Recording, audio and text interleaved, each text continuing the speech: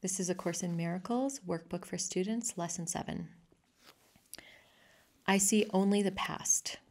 This idea is particularly difficult to believe at first. Yet it is the rationale for all of the preceding ones. It is the reason why nothing that you see means anything. It is the reason why you have given everything you see all the meaning that it has for you.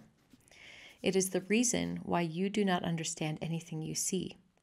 It is the reason why your thoughts do not mean anything and why they are like the things you see. It is the reason why you are never upset for the reason you think. It is the reason why you are upset because you see something that is not there. Old ideas about time are very difficult to change because everything you believe is rooted in time and depends on your not learning these new ideas about it.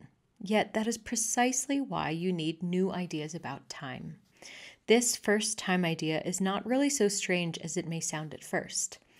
Look at a cup, for example. Do you see a cup, or are you merely reviewing your past experiences of picking up a cup? Being thirsty, drinking from a cup, feeling the rim of a cup against your lips, having breakfast, and so on. Are not your aesthetic reactions to the cup too based on past experiences?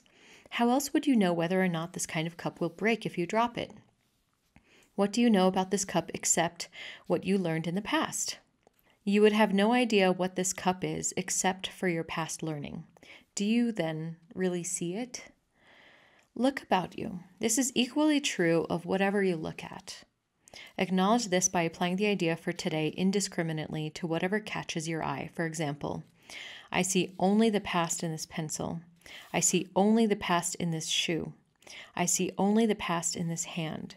I see only the past in that body. I see only the past in that face.